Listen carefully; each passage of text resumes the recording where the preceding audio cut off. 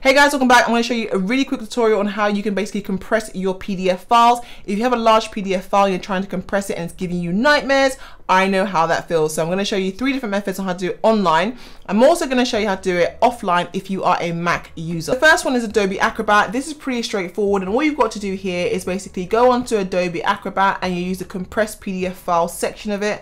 And I'll just go back to just show you what their online tools look like. So they've got an online tool section here, and you pretty much, when you go in here, you can see all the things that you can actually compress or convert it into. Now in my case, I'm only interested in compressing it into a PDF. So reduce file is what I'm going to select. So I'm going to click that, and you can try it for free.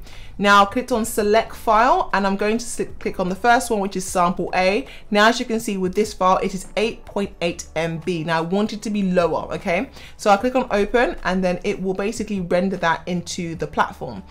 It will show me 3 options. Now the option I have is either high, medium or low. Now the high volume basically reduces it to the lowest that it can be. So going from 8 MB, it will take it to 2.7. Now it will be standard quality. The quality will be slightly different. It will be a little bit less than what you currently have. If you need it to be a bit more higher quality, you can use the medium, but again, that does increase the file size, or the file size is reduced, but it's not as small as a 2.7. It's like 5.1.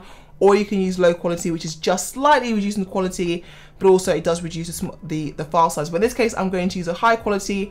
I'm going to compress it. You can see it's taking it from 8.8 MB to 297 KB. So that's much more lower. Going on to I Love PDFs. Again, this platform is free and simple to use. Very similar layout to Adobe Acrobat. And again, you would select the compressed PDF file. I click on compressed PDF file, and literally again, you select the file you want. So I'm going to use sample B in this case. Again, same size, it was 8.8 MB. Click on open. And then it can ask you what you want. So you can either have extreme compression. Again, this basically is very low quality, but then it does do the high compression. It doesn't necessarily give you the file size straight away, but you can decide on which one you want. You can play around with it.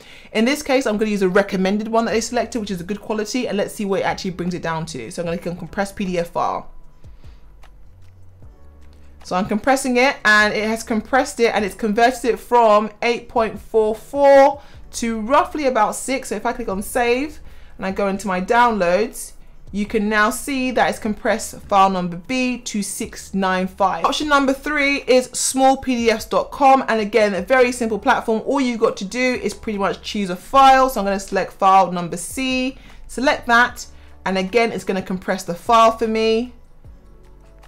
And then when it compresses it, it will load up. And again, it has 2 different options. So either basic, or you can have it as a strong file, which is a lower resolution, but even smaller. So the strong file will basically reduce it to the absolute minimum, but it is free for the first time, and thereafter you need to pay. But I'm just gonna use a strong one for the purpose of the video, and click on compress. Let's see what that now brings that one to. It's now brought that one to 375. So overall, I think the best option actually is Adobe Acrobat if you wanted to use that, but you can use any 3 of these options. So I'm going to open up the PDF file for the Mac. So I'm going to open it up. It opens it up in preview.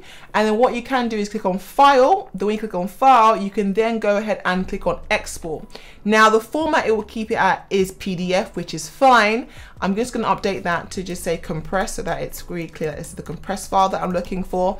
And then you can see where it says the quartz filter. So what I'm going to do is ask for a reduced file size. So reduce file size, as you can see now with that large file for the Mac, you can see it's compressed, and it's compressed it to 1.6 MB. So overall, I'd say these options are available for you, and they are easy to use, and hopefully it saves you a lot of hassle and a lot of time. Please do like and subscribe. See you on the next one. Take care. Bye now.